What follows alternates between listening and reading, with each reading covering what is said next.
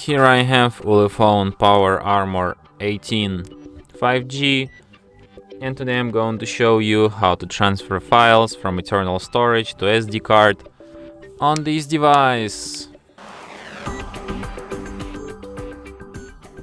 So to do this, firstly you have to go to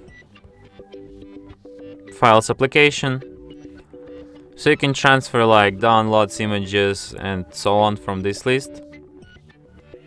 Let's transfer some image, for example this one. So to select it, you just have to hold down your finger on it, then tap on three dots here, select if you want to move it or if you want to copy it. So let's copy, then select SD card.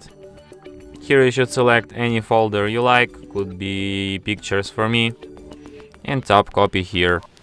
And now we will have one copy of this image on our device and another one of it on our SD card here.